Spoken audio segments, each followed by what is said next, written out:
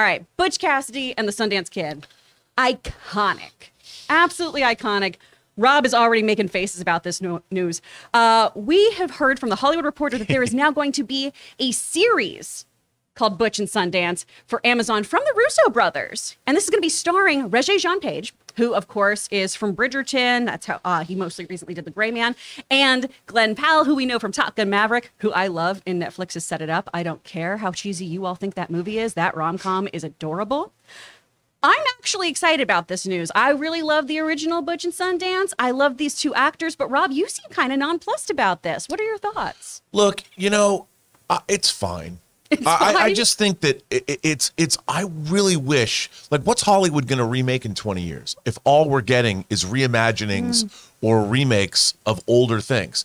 I guess as long as, come on, Butch and Sundance.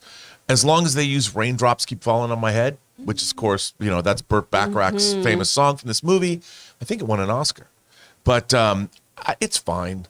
That's exactly what you want to hear when you're like, hey, I've got this show pitch for you. Fine. Yeah, I mean, it's fine.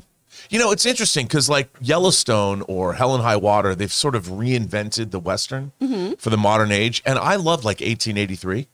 I thought that was great. Oh, yeah. And this could be great. I hope it's great. I mean, I always want to go into everything and having it be great. But it's like, I don't know. I guess because I grew up with Butch and Sundance. Butch Cassidy and the Sundance Kid was something I think every red-blooded American male learned about when they were a kid. I guess Westerns, as long as they're making a comeback, I suppose. I would really, really love for Westerns to make a comeback. I'm a huge 3:10 to Yuma fan and all of that. Yeah. So I would love to see more of this. But they remade that. They did. It was good. And I thought that was a good remake. It was good. Do the Russo brothers make you a little more excited about this? You know what? The Russo brothers' track record for me is a bit spotty. That's fair. Since Infinity War and Endgame, which I love. But The Gray Man, I'm like, wow. Great action scenes that had no point of view. That scene on the plane was one of the most, this was designed by a previous department action scene I've ever seen.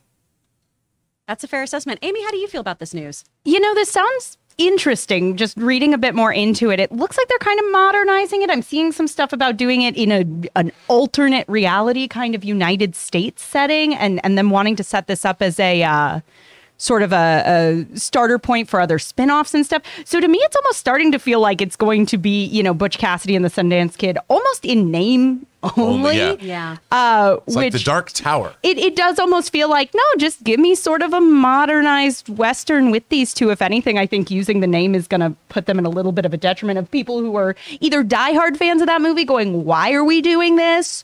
Or people who don't really know the movie going, I don't know if I want to see a spinoff of a thing I'm not that, interested in the first place.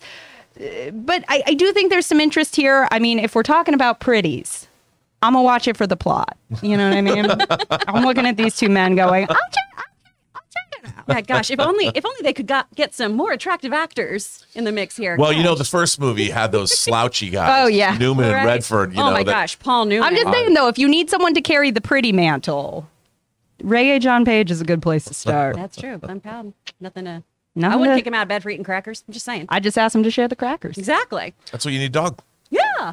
Well, guys, the question's up for you. What do you think of this news? Are you excited about a Butch and Sundance show, or is this something that you wish would be left alone? Let us know your comments. Let us know your thoughts in the comments down below. Hey guys, we want to thank one of the sponsors of today's video, BetterHelp. Let me ask you something. How well would you take care of your car if you knew that was going to be the only car you ever had for your entire life? Well, that's how our brains and our minds work. So why don't we treat them the same way? Because how we take care of our minds will affect how we experience life. So it's important to invest time and care into keeping it healthy. Now, there are plenty of ways to support a healthy brain, like learning a new language or taking power naps, but there's also BetterHelp online therapy. Now, I've talked about this before, but I've never understood this stigma attached to people wanting to seek out ways to improve their mental health. When somebody decides to go to the gym to improve their physical health, we think that's great.